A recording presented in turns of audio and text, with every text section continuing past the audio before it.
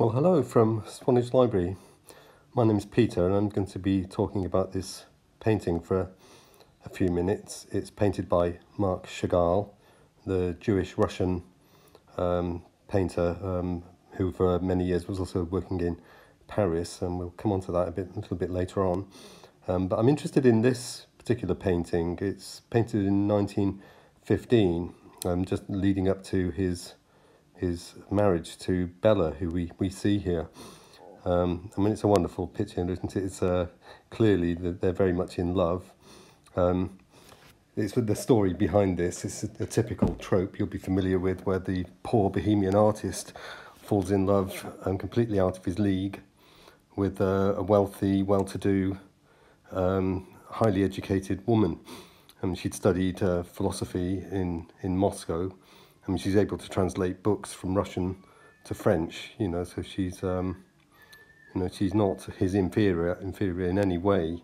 And of course, then the family are always concerned about, well, how was this painter going to be able to feed the family, but then love wins out, and, the family become convinced that, yeah, they love each other sufficiently, that let's let them get married. And so what this painting is doing is it's kind of capturing a moment.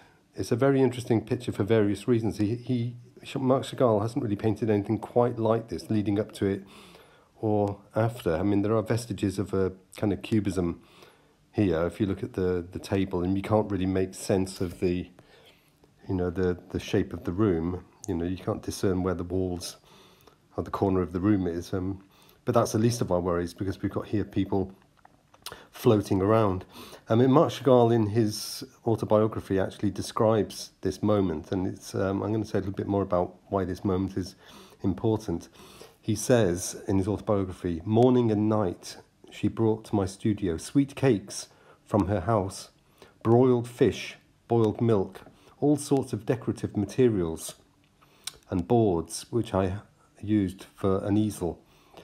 I had only to open my bedroom window, and blue air, love and flowers entered with her. Dressed all in white or all in black, she seemed to float over my canvases, guiding my art." So I think what he's painting here is a very direct painting. He's trying to capture that moment, a moment we maybe long for. It may not happen. F. Scott Fitzgerald made a career out of trying to tantalise us with this kind of moment. But good news for Marc Chagall, it ended up being quite a happy marriage.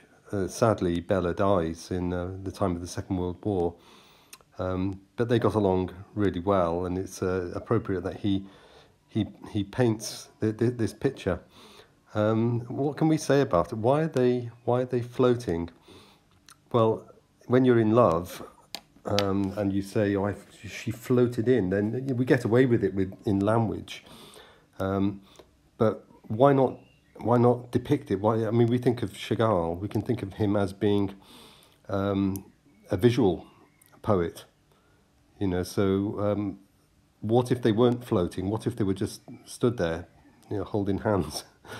The dynamism wouldn't be there. I mean, look at him. He's willing to bend over backwards for her. Quite literally. I mean, we know it's the couple. I mean, the hairstyles, kind of give it away. He often painted portraits of Bella, dressed very, very similar to this. And here we see her with a bouquet of flowers for him. I mean, she's not being servile. It's a gesture of love. I mean, the painting's also interesting because the focus of the painting is the love between two people. It hasn't got the usual repertoire and distractions that his paintings usually have. I mean, very rare to see a painting by Marc Chagall which hasn't got a rooster in, or goats, or somebody playing a violin. So it really is quite an unusual painting. It's interesting that Bella herself remembers this moment, and she describes it in her memoirs some years later.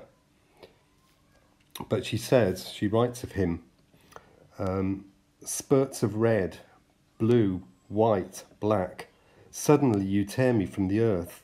You yourself, take off from the foot, on one foot. You rise, you stretch your limbs, you float up to the ceiling, your head turns about, and you make mine turn. You brush my ear and murmur.